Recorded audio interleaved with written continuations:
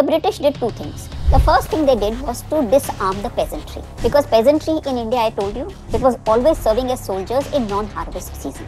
So the British wanted them to have complete monopoly of weaponry, arms. So the peasantry was disarmed for the first time. Now the peasantry was disarmed, and then so that created its a lot of problems. And then the point is that the British, when they started the census operations, then they introduced categories, these 4 categories. Now when they went to the people, are you Kshatriya, Vaishya? Most people did not know, they only knew their jati.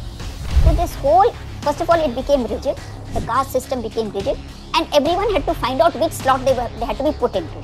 So to cut a long story short, the British census operations were largely responsible for the mess that was organized on this issue of caste.